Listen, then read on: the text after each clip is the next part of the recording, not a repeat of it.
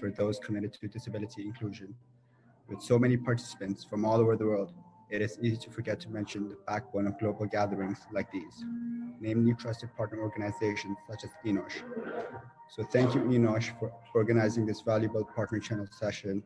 And therefore, without further ado, I wish you all well and look forward to seeing you online. Over to you, Enosh. Thank you, Raza. Good morning, and thank you all for joining us from around the world to the first Zero Project session of the day on the subject of inclusive employment for people with psychosocial disabilities, opportunities, and barriers. My name is Liron David. I am the Policy and International Relations Chief Officer at Enosh, the Israeli Mental Health Association, a nonprofit organization based in Israel that provides community-based mental health services and promote the rights of people with psychosocial disabilities and their family members.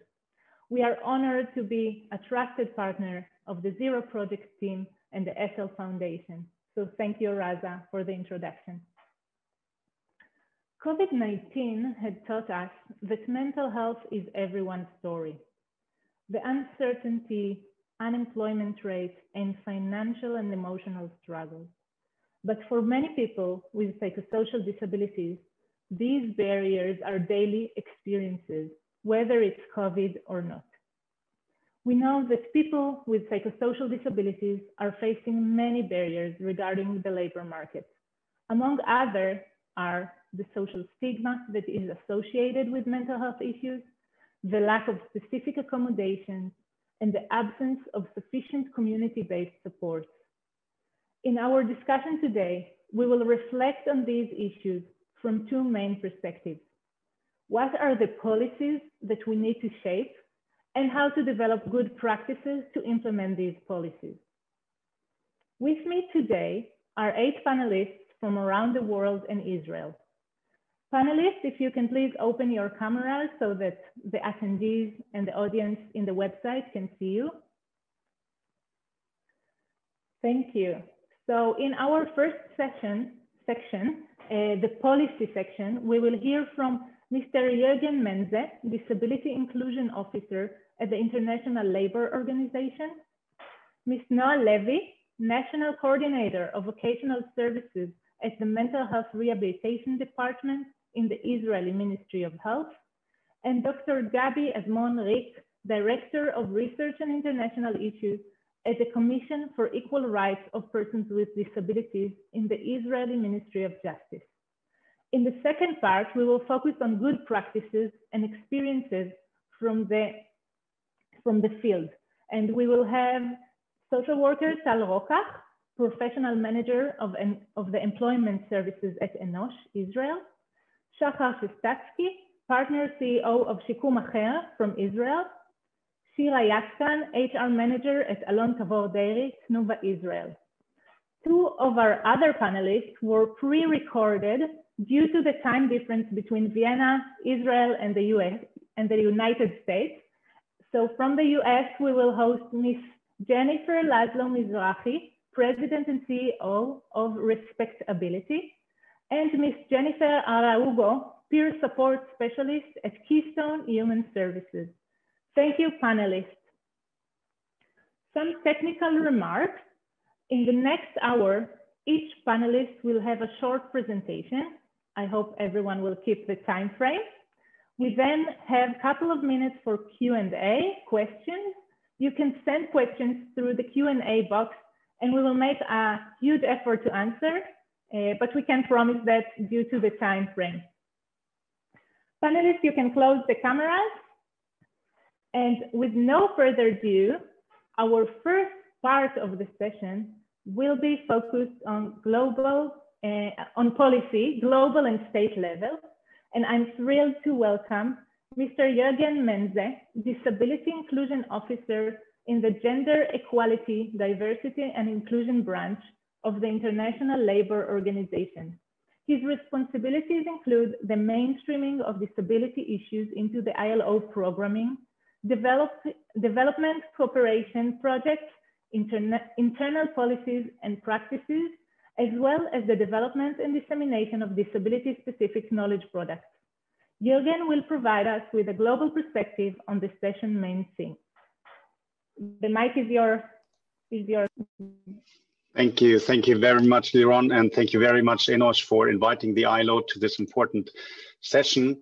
The description of my job sounded very technical, and I am indeed a technical officer. I hope my presentation is not too technical. Just before talking about person with psychosocial disabilities, a few words about the employment crisis we're facing right now. Some of you might have seen the latest figures that the ILO published last month, where we estimate that the equivalent of 255 million full-time jobs have been lost due to the current crisis in the last year alone, and that's approximately 4 times the number of jobs that were lost due to the financial crisis in 2009. So this is a huge employment crisis. At the same time, of course, it's a huge mental health crisis. But when we look at these figures, oftentimes we don't know how many people with disabilities are affected by this employment and mental health crisis. So one of the key issues we have to advocate for, and we do that obviously also in the ILO, to have all these labor market statistics disaggregated by disability, and ideally also by the type of disability people have. We know in the context of psychosocial disabilities, it's more difficult, I must say, to assess that compared to other types of disabilities. Then just a number regarding the employment of people with disabilities in general before the crisis, and there we already knew that almost 2/3 of people with disabilities in general were outside the labor force. So some of them not even looking for employment. And we can assume, although we don't always have the data, that this is getting worse during this current crisis.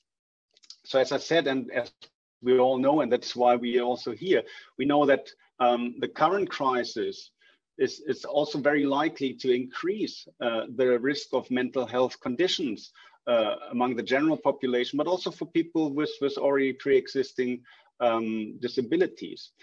And when we talk about person with psychosocial disabilities, people with mental health conditions, we know that one of the biggest barrier we need to tackle is the stigma that we find in all societies, and in some societies more pronounced than in others. And this is really then the place to say, look, if we don't manage to get the stigma out of these discussions, and it's great we have this panel here in the Zero Project Conference because it helps to talk about it, right? At the same time, we have seen that in more and more places, mental health is coming out of the closet, so to say. It's more talked about, but the question is, if everybody, it feels like everybody then has a mental health condition, do people really get the support they actually need? You know, if it's kind of normalized in a way, then it might entail the risk that people say, look, it's a general thing, and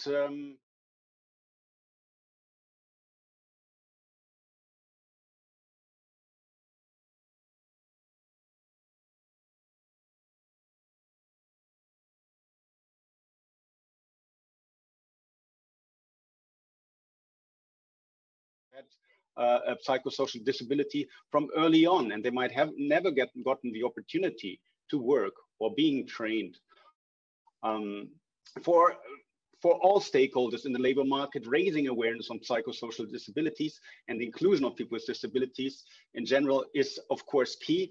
And in the ILO, we work with governments, we work with trade unions, we work with employers. And with the employers, we have the Global Business and Disability Network, where we have a number of resources on mental health for private sector companies. And we also have a e-learning course, even more important in the age of digital inclusion, where employers can learn about it. And one last thing, the ILO adopted, well, its constituents, so workers, governments, and employers, adopted back in 2019 the Convention 190.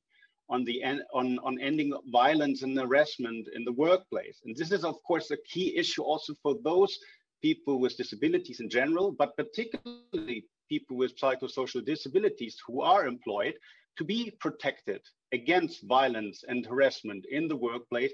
And we have launched a paper that clearly shows that people with psychosocial disabilities are not the perpetrators of violence, but usually they are the victims. And that's also something we have to change in the mindset and in the public display of people with psychosocial disabilities. So that's it from my side. Thanks so much. Thank you, Jürgen. And I think you highlighted very important points regarding the awareness and social stigma around this issue. I'm happy to share a pre-recorded video of Jennifer Laszlo Mizrahi. She is the president and CEO of RespectAbility, a US-based nonprofit organization fighting stigmas and advancing opportunities for people with disabilities. She works with disability organizations, national, state, and local policy leaders, media, employers, philanthropists, celebrities, and faith-based organizations in order to expand opportunities for people with disabilities. Mizrahi has submitted testimony on employment for people with disabilities in all 50 US states and at the federal level. I'm happy she joined us to our panel with a short and important message. This is Jennifer Laszlo Mizrahi, president of RespectAbility, a nonprofit organization that fights stigmas and advances opportunities for people with disabilities. One of the most important things that any of us can do is to enable people with mental health conditions to really contribute to making the world a better place. That means jobs, that means volunteer opportunities, and so much more. When we work to enable people with mental health conditions to advance into employment, we've done a lot of public opinion research on what messaging works best. It's very clear that we need to avoid the pity frame and really talk about not how it's a hand out, but how it's a hand up for people with disabilities to have jobs. It's a hand up not only for the individuals who can have the dignity and the income of work, but frankly, it's a hand up for all of society. In America, we're really excited about the poet laureate, Amanda Gorman, an African-American woman with disabilities who gave such a stunning performance at the inauguration of President Biden. But there are also top leaders who have mental health conditions that are wonderful role models for employment. Take the literally richest person on earth, Elon Musk, who's very open about living with mental health conditions, who's concurrently running two incredibly impressive publicly traded companies and is the richest person in the world, a self-made billionaire. It's critical for people with mental health conditions to also be very active in public policy. We need to have access to laws that enable us to have access to online medical treatments and therapy, and telehealth is so very important along with other supports. That happens when allies are active in the political process, when providers such as therapists and mental health professionals are active. But the bottom line is that people with disabilities themselves also need to be very active in public policy. I myself have ADHD and I'm living with dyslexia, and I'm very active in reaching out to my elected officials, and I hope that you will be as well. Run for public office, contact your elected officials. You can do it on Zoom, you can do it by chat or on your phone. Be involved in the political process. It's time for us who are in the disability community to take power by changing the paradigm of how people with disabilities are seen and heard. Nothing about us without us is our mantra. We should be at decision-making tables and in employment, not just because it's good for people with disabilities, but because people with disabilities bring so many talents, such strong innovation, loyalty, and results to the workplace. Thank you for all you do. Have a wonderful day. Thank you, Jennifer. I hope she's sleeping well in the US now. And now we will turn to the state level perspective with the Israeli case. And to highlight the Israeli community-based rehabilitation policies, I'm very happy to introduce you to Ms. Noah Levi, National Coordinator of Vocational Services at the Mental Health Rehabilitation Department in the Israeli Ministry of Health. Noah will provide an overview of the Ministry of Health employment policies for people with psychosocial disabilities. Noah, you are welcome to open the mic and the camera. Good morning. My name is Noah Levi, and I'm very excited to be here. The Rehabilitation Act from 2000 is one of the most progressive social and human laws enacted in Israel, as well as one of the most advanced in the entire world. This legislation aims to improve the quality of life and support the recovery and the integration of people with psychosocial disabilities in the community. The law provides a basket of services for people over 18 years old. Each service is based upon a rehabilitation program designed by the service user. All of our services are funded and supervised by the government and provided by service providers nationwide. Today, 46,000 people in Israel are getting rehabilitation services in different life areas, as you can see in the slide. Almost half of them are getting vocational rehabilitation services. The vocational services' innovative goal is to promote personal employment potential and support service users' integration in the job market. We do that by offering a large range of opportunities we developed throughout the years, combining both the occupational skills and recovery process. I will tell you about some of them. First of all, we have intensive vocational rehabilitation services that enable the basic and necessary occupational skills for people who are in a stage where they don't want to be employed in the job market or have too many barriers to do so. We have clubhouses based on the international model. We operate vocational centers that provide a place to prepare for the job market in a supportive environment. There are unique vocational centers, supportive social business, which enables,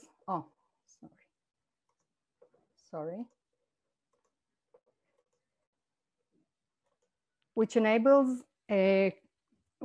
to prepare for current trends in the job market and offer daily contact of service users with the general public through work in coffee shops, book shops, clothing stores, recycling centers, dog walking, etc.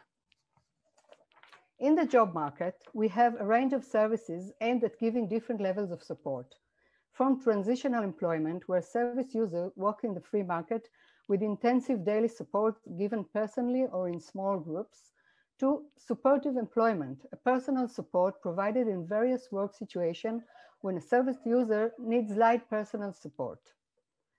Special initiatives. Art and crafts are unique services designed for artists and service users who want to develop their artistic skills and creativity to get income and even prepare themselves for higher education in art. Business and entrepreneurship support for people who can run their own business and need financial and rehabilitative support and counseling. Special attention is given to special communities in Israel, such as the religious community. The programs we support are designed to integrate religious services users in activities of religious studies that are common in their community. Young adults program in Israel,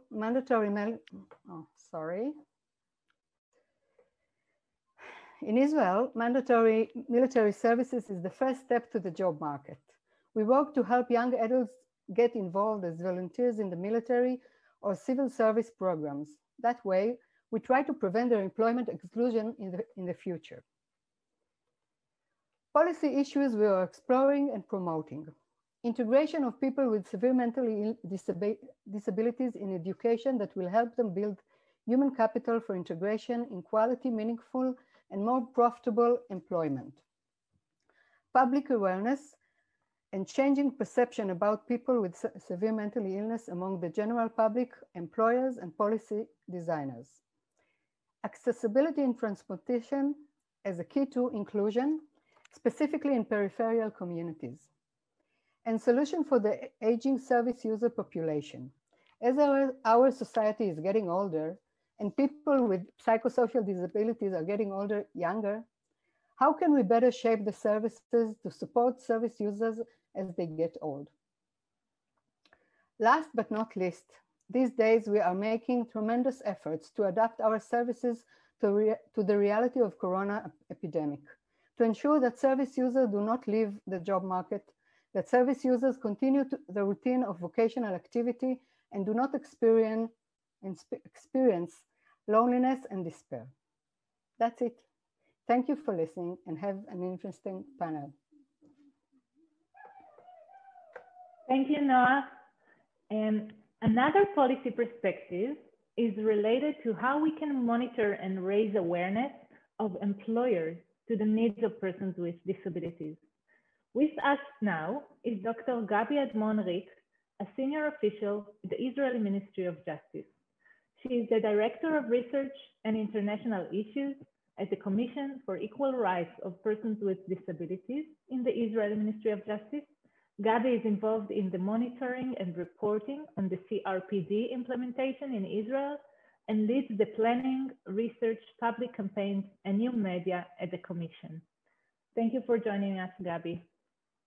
The floor is yours. Thank you, Liron. Thank you for that introduction. And I'm very, very happy to be here with you here at this important panel and very, very interesting people. So like Liron said, I'm from the Israeli Commission for Equal Rights of Persons with Disabilities. We work to implement the Equal Rights Law, and we're responsible for promoting the CRPD and monitoring its implementation. So we work in very different ways to make Israel more inclusive and accessible so that people with disabilities can enjoy equal rights.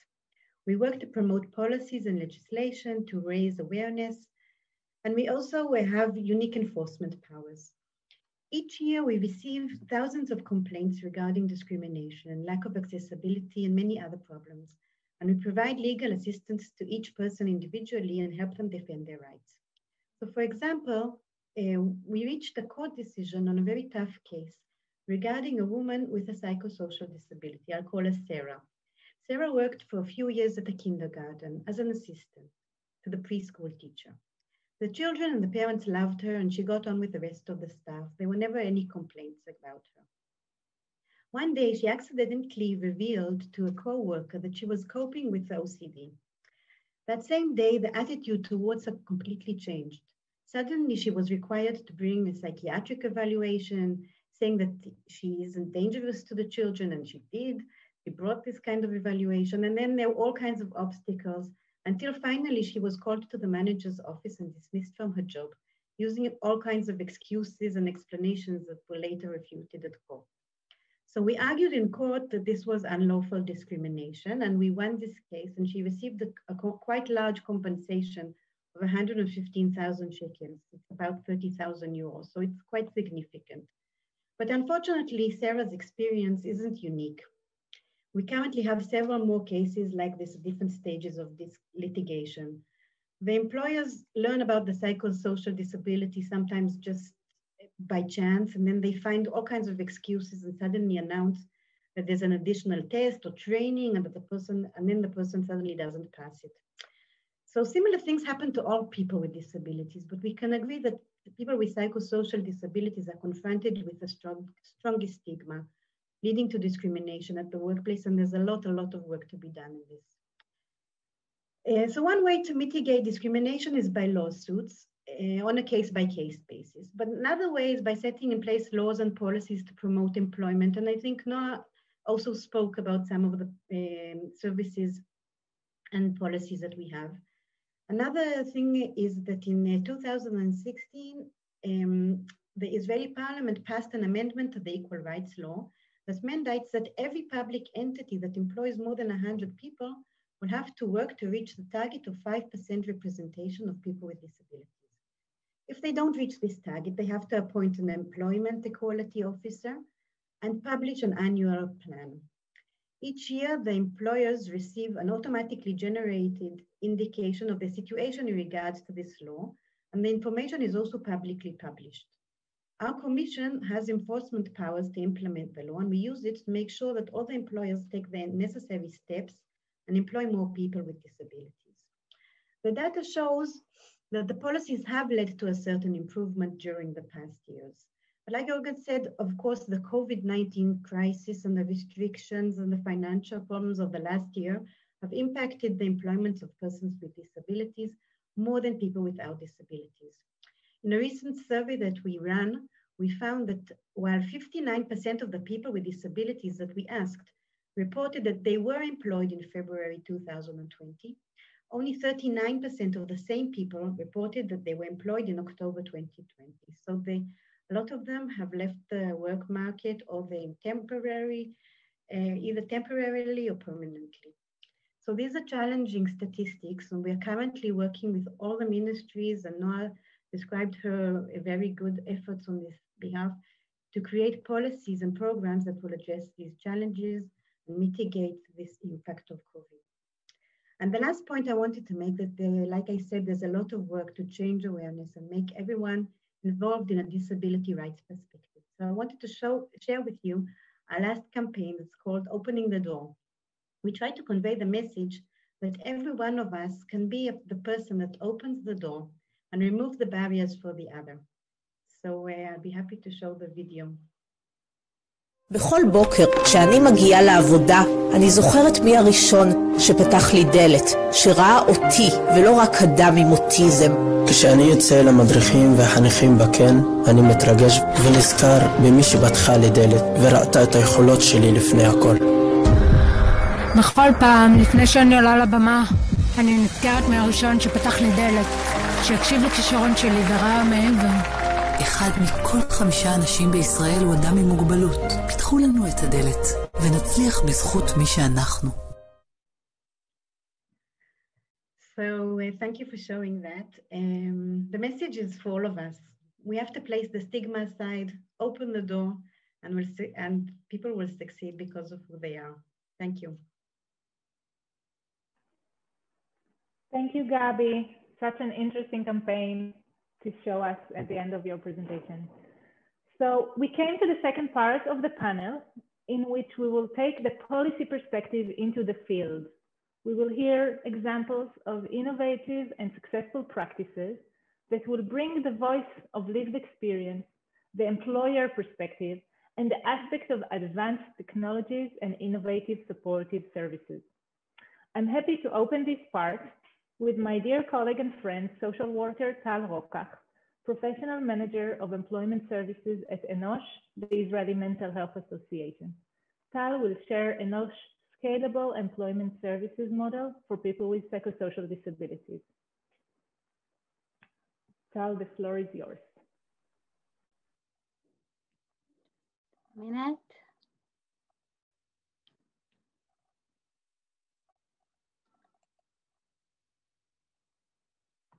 Okay, so thank you, Liron.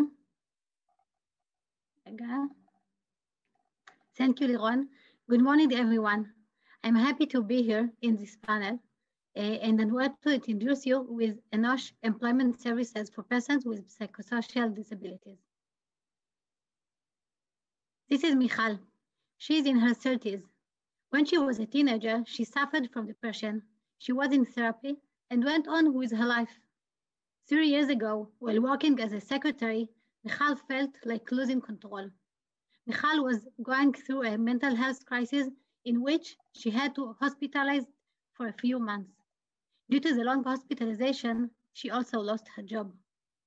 When she was feeling better, she started thinking about how she's going to reroute herself in the employment journey. She didn't have any routine. She didn't have any schedule. She needed help.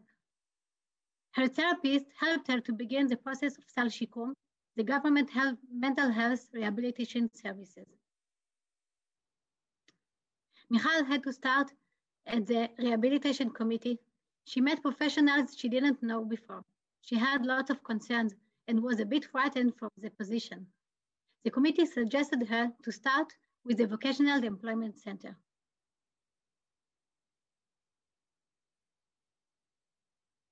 In her first visit to a vocational employment center in Enosh, Michal looked around and she didn't know if that's what she was hoping to see. She was confused. New people, working on different projects, packaging, ceramics, sewing works, group talks. Michal decided to give it a chance. She visited the vocational training daily for months. After a while, she felt she had a new start in life. She had a routine and something to look forward to when she got up in the morning. After acquiring some retraining and basic skills in sewing and gaining new social interactions, Michal felt she is ready to begin a new path to prepare to work in the free labor market. She started employment preparation training. Michal had meetings with her case manager of supportive employment services. She had many fears. What suits to me now? Where do I search? How do I explain this employment gap in my CV?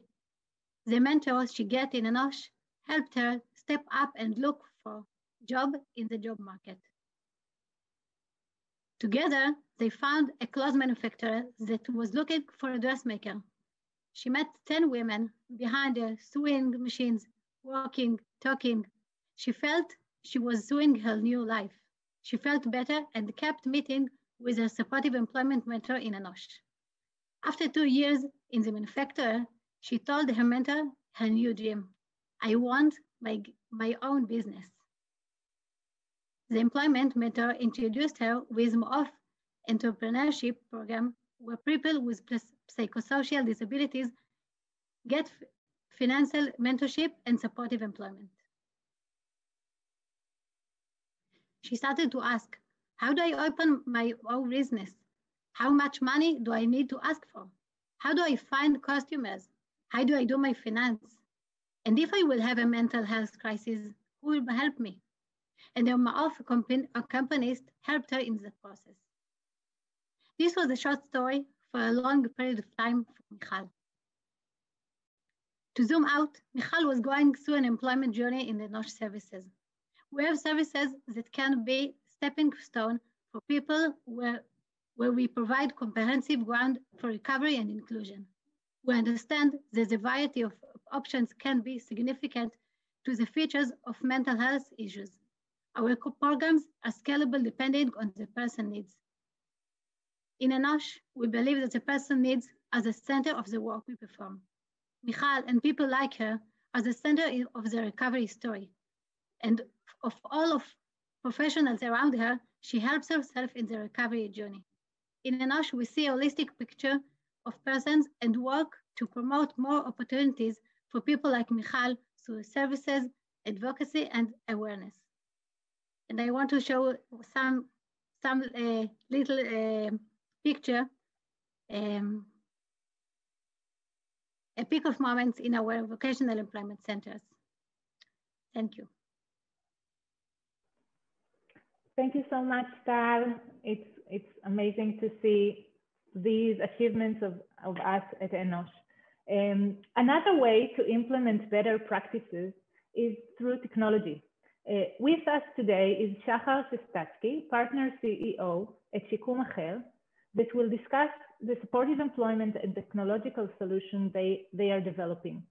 Shachar holds an MBA degree from Tel Aviv University, and he's working at Shikum Acher for the past 6 years. Prior to that, Shachar was working a few years in the market as a marketing manager in an interactive company, and he is also operating a judo school as his second job, which was a surprising detail about him that I learned yesterday. So thank you, Shachar. Are you here with us? Yes, hi. Yes, hi, 1 second. The floor is yours. The judo is surprising every time. So first of all, thank you very much, and I'm very excited to be here. My name is Shachar, as Liron said, and I'm a co-CEO at Shikum Acher, literally alternative rehabilitation NGO, which for 14 years now had been engaging in advancing persons coping with mental disabilities in the field of employment and career development by connecting them with the contemporary world of employment and integrating updated and advanced technologies. In the presentation, you can see some photos of our center. I will try to describe the unique initiative activity through the example of one of the people who we serve, Israel. is a young 20-year-old man who, following his first mental crisis and at the beginning of his rehabilitation process, came to our Work It program, a unique program that accompanies young people who experienced a mental crisis, which led them off track, and who were unsuccessful in creating a professional identity. In this program, they undergo a unique process which is entirely focused on occupational and academic guidance. When Israel began the process, he realized that the main obstacle was lack of certainty and lack of guidance regarding his professional future, what he actually wants to do when he grows up. This is a question that we encounter time and time again after every mental crisis that a person experiences. We ask him, what do you want to do? Israel treatment coordinator suggested that he participate in a course run by Shikum Acher Technological Center and experience a vocational exploration process in a group setting in order to discover himself as a working person. The Technological Center is a unique center in Israel and around the world, which was established for one main reason. There are large gaps between the way a person with disabilities encounters the world of employment and the contemporary world of employment, which is a very dynamic area. These gaps are not addressed by the ordinary tools that existed in the past, not for the normative populations and not for the person with mental disabilities. In the mental health arena, the gaps can at times even increase. On many occasions, people with mental disabilities experience great difficulty finding a job that will be able to contain the cope with the difficulties they face, such as perseverance, motivation, working hours, etc. Therefore, many people have settled for low status, simple and temporary jobs. Our goal when establishing the Technological Center was to change this and to prepare the employee in the best possible way to the world of employment. The COVID-19 crisis has enhanced this phenomenon, and this population is one of the populations that has been most severely affected. The Technological Center is an initiative in its rehabilitation approach in the way it conveys knowledge and applies elements from contemporary learning principles, such as using gamification, technologies, and more.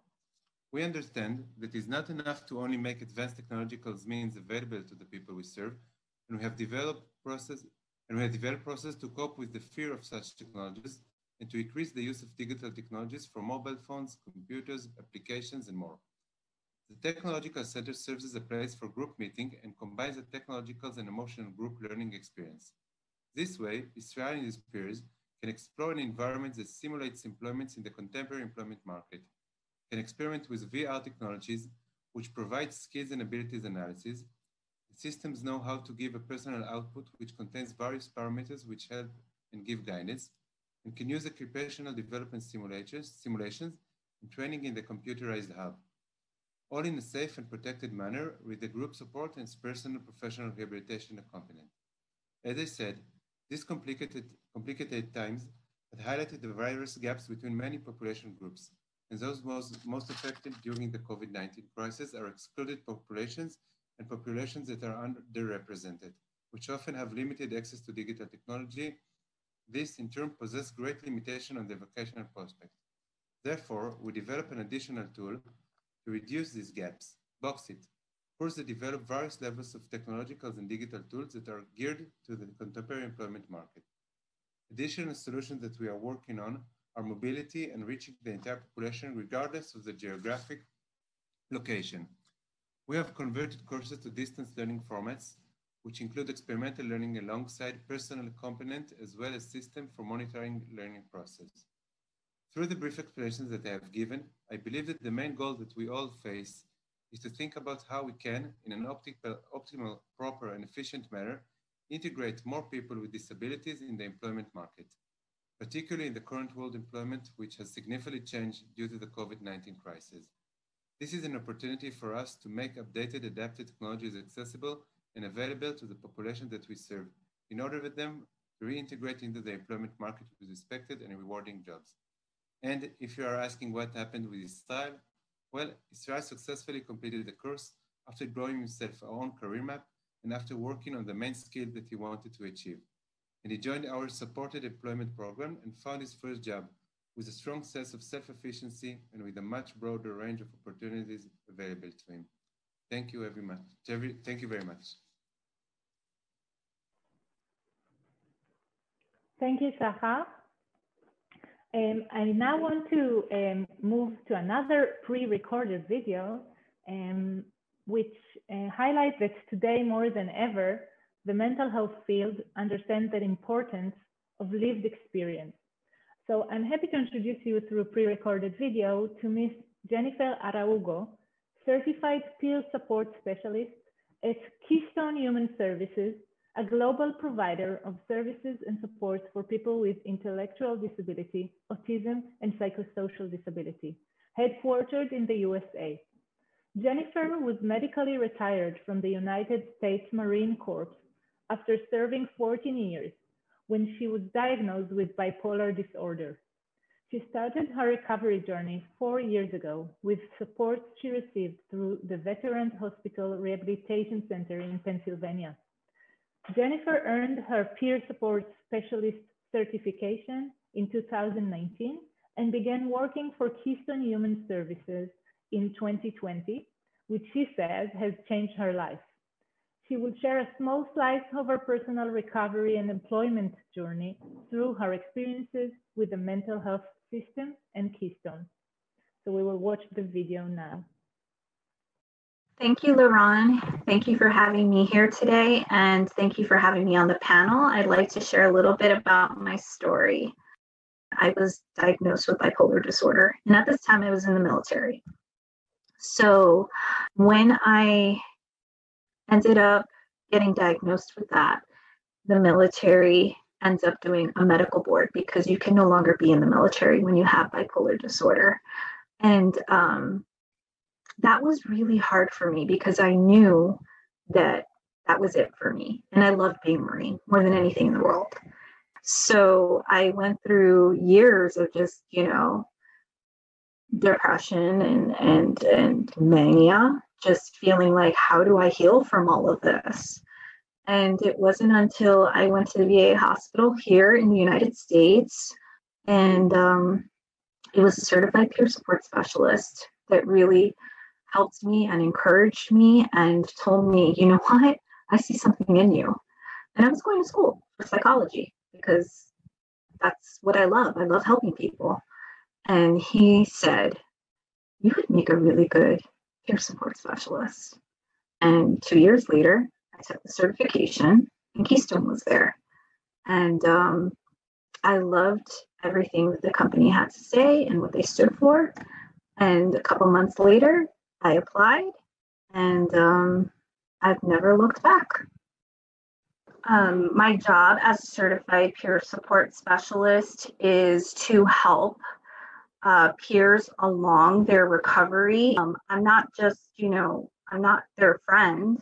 I am their peer. So I empathize with them. I am lived life experience. So I have mutuality. I have, I walk that walk with them. I encourage them to have self-advocacy, to have empowerment. I set goals with them that are attainable. And I work with them on wellness tools. I work with them on a RAP, a wellness recovery action plan. And I help them do these things. And I encourage them to get back into the workforce because employment is so important. It's so important for your mental health. And I've learned that for me, it's what's helped me with my recovery. So many of the peers that I work with want to get back into the workforce. Some of the barriers that we face and challenges that we face with employment are with appointments or, taking off. Those with psychosocial disabilities or anyone in general, having to take time off is just frowned upon. And I think that that's just so unfair because when we are 100% well, then we're giving 100% of ourselves to our employers. And when you get 100% of your employee, you're getting the very best. So it's a win-win for the employer and for the employee. Employment is so important because it's got to be all inclusive, not just for those with psychosocial disability, but for everyone. It's got to be inclusive for everyone so that everyone in the workforce can thrive.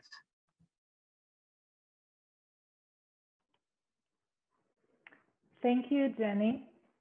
And for our last but not least speaker of the day, I'm very excited to welcome Ms. Shira Yatzkan, HR Manager at Alon Tavor Dairy in Tnuva, Israel.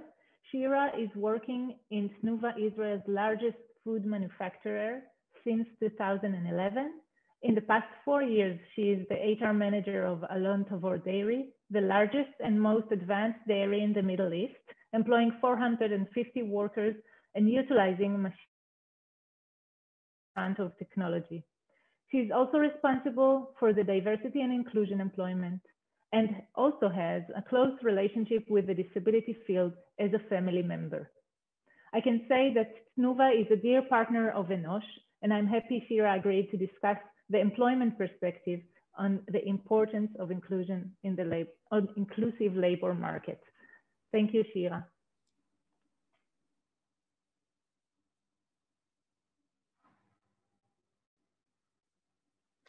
Hi, everyone, and good morning. My name is Shira, and I'm very happy and excited to be here today to discuss this important subject. For the past 4 years, I have been the HR manager of Alon Tavor Dairy, one of Tnuva's factories. From my personal experience, it is a very special and unique dairy, and I'm honored to tell you our achievements. Tnuva was established in 1926 and has become the largest and the leading food group in Israel. 5 million products are delivered daily to about 13,000 direct customers, 32 of the most advanced production, R&D, and logistics centers nationwide, and 6,000 employees. Tnuva has 3 business lines: the dairy division, the food division, and the international division. In every home, on every table, in every meal in Israel, Tnuva is there. Alon Tavor Dairy was established in 2003 and has become the largest and most advanced dairy line in the Middle East, employing 450 workers and utilizing cutting-edge machinery and processes means we are at the forefront of technology. Our diverse workforce reflects Tnuva's core value-based agenda. In Alon Tavor, among other Tnuva sites, we are putting a lot of effort in creating diversity and inclusion in the workplace. As shown in the slide, please see the diversity of the workforce of Alon Tavor Dairy. For example, 20% of the workers are from the Arab society. Another example is 18% of management positions are held by women. In December 19, the dairy hosted the President of Israel. His visit was a sign of appreciation for our contribution to the vast activity into Arab society employment. It was also a big honor for us.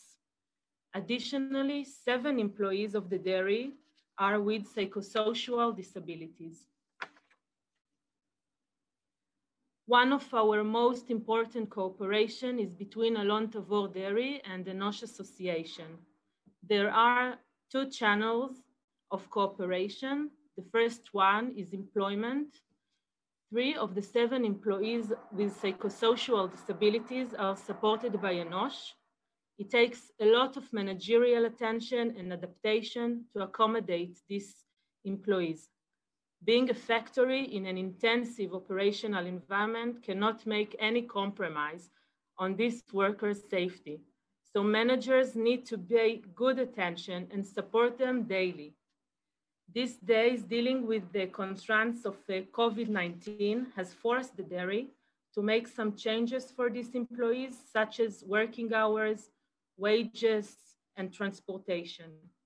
The other cooperation is yogurt cups being donated by the dairy, so Enosh participants can convert them into flower pots for sale. I will illustrate my point with short case study. Meet Mr. G. He's working in Tnuva for 10 years as line operator. He got married 4 years ago and was supported by Enosh until 2 years ago. G's complete integration in the dairy has provided him with stability, a sense of belonging to a large, well-known company, and a sense of empowerment. Meet Ilan. Ilan is working in Tnuva for 18 years as logistic manager. His team includes 3 employees with psychosocial disabilities. Each one is at a different level and has different needs. By including these employees in his team, Ilan has developed managerial skills such as better communication and empathy, and has gained an extra sense of satisfaction. Therefore, the main conclusion is inclusive employment is all about win-win situation for both employer and employee. I really believe that as HR managers, we have the obligation to promote diversity of people with different abilities. It is definitely in our hands to create labor market with 0 barriers. Thank you all for listening. Thank you, Shira, and to all panelists. I'm very proud that we had kept this time so that now we will have a few minutes to reflect and answer questions. I'm inviting all panelists to open cameras, so I won't be here all alone. Thank you. And I will take some of the questions. We will also open the chat to your comments and reflections, but also we'll take some of the Q&A that were addressed in the box during the panel.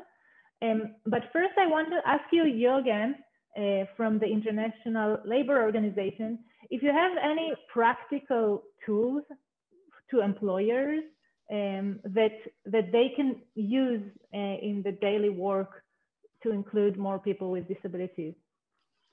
Thank you very much, Liron. So in the ILO, we are facilitating the global business and disability network. Obviously, it works on all kinds of people with all kinds of disabilities. But we realize that the topic of mental health in general, including people with psychosocial disabilities, is gaining more and more importance for employers, because they also realize that there's a huge cost if we don't address mental health issues, and if we don't manage to include people with psychosocial disabilities.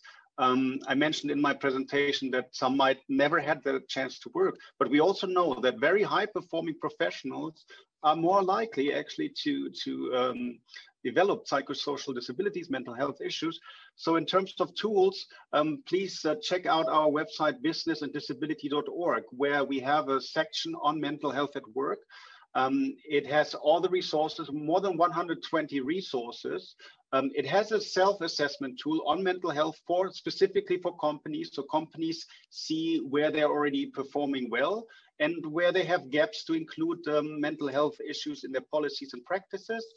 And in addition to these resources and the self-assessment, we have an e-learning course. And all of this is structured along 6 big areas or 5 big areas. It's combating stigma, it's training managers, providing reasonable accommodation, how to deal with return to work of people who have developed mental health conditions, and then the actual employment of persons with severe mental health condition or with psychosocial disabilities. So it's all on the website. Please have a look. And we are always happy to be in touch. You find all the contact details on the website to businessanddisability.org. Thank you. Thank you, Jürgen. And there was a question, an interesting question, I think, in the chat, in the Q&A box, about how, from Eli Mugabowi Shema, and he's asking about if we can share the Israel experience with partnership and coordination among government, civil society, and private sector in the implementation of these policies. So if anyone wants to reflect on this question.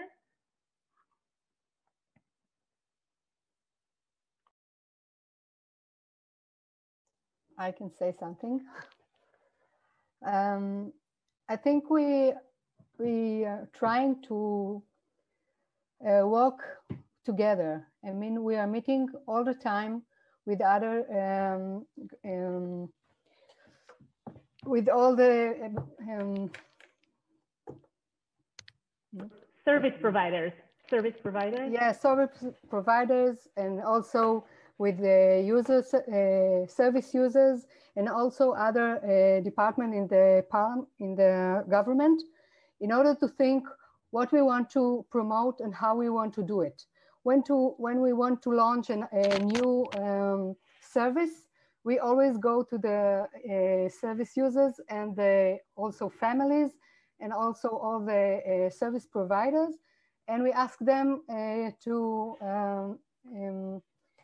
what they want, what they need, what they want, and how we can be more accurate in our giving. Yeah, in the policy, with the policies. Yeah. Policy. Yes. Okay.